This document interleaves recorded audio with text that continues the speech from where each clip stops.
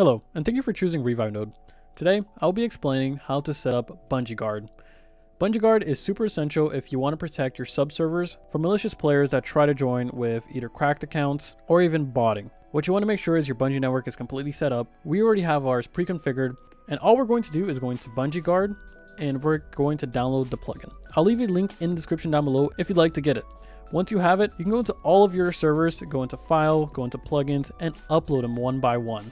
This is essential that it is in every single server, including the Bungeeguard, or else Bungeeguard will not protect the servers without the plugin. Once you have that all in, you can start every single server at least once to make sure all the files are generated. We'll start off with the Bungie server. We'll go into File Manager, go into Plugins, and open the Bungeeguard folder.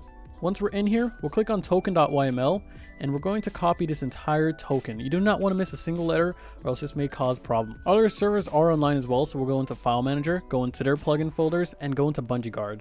In here, we'll go into the config.yml. We're going to remove the bottom line and just edit the top line. For this, all you need to do is replace this entire text with your key.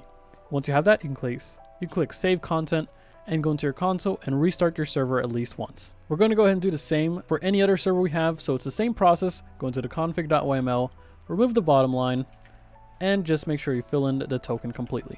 Save the content, and restart the server at least once. And there you have it. That is all it takes to protect your Bungie network. We hope you have an amazing day from the team at Revivenode, and thank you for choosing Revive.